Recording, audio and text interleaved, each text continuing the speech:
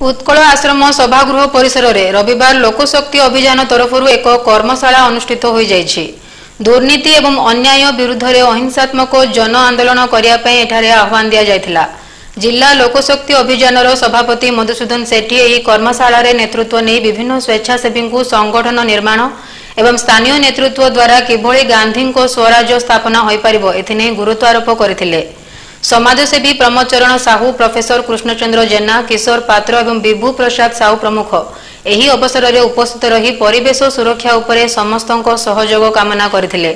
एथिरे स्वतंत्र वक्ता भावे विशिष्ट परिवेशवादी और ग्रीन नोबेल पुरस्कार विजेता प्रफुल्ल सामंतरा जोगदे युव शक्ति को सचेतन, संगठित और संघर्षमय होगापी आह्वान देथिले। अश्विनी राउल, पार्वती जेना, लोकनाथ साहू, प्रशांत शतपथी और केशव बेहरा समेत बहु कर्मकर्ता एही अवसर में उपस्थित थिले।